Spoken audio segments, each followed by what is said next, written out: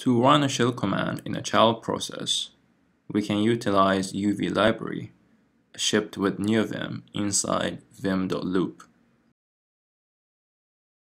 Spawn function takes a shell command in a string as the first argument,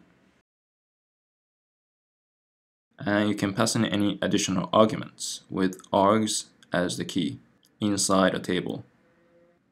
The last argument here is the callback when the process exits. The function receives a status code on the result of the shell command. If no errors, it should print 0 here. Make sure to close the process with the handle when it finishes.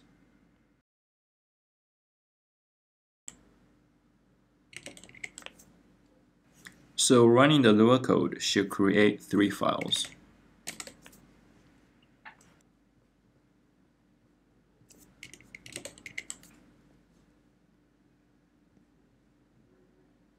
Last important point is to declare the handle before the callback.